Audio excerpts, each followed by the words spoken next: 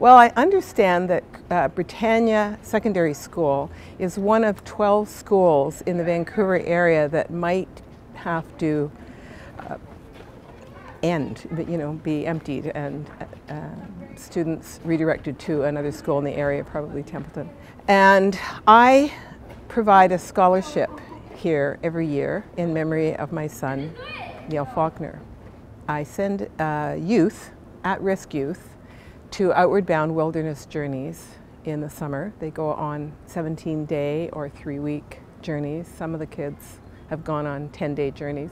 And I do it because I sent my son to Outward Bound in 1986 when he was an at-risk youth, and it changed his life. He became a Whistler ski patroller, he became an avalanche safety expert, and unfortunately in 2002 he died in the Rocky Mountains in a backcountry skiing accident just above in the Wapta ice fields. It's a school and a community that I want to give back to, and I want to give back in a way that remembers my son. And it's a wonderful way of doing it for me because I get to talk about him, I get to be appreciated for what I do, and I get to say his name and people know who he is in this community because of it. So that's what it means to me.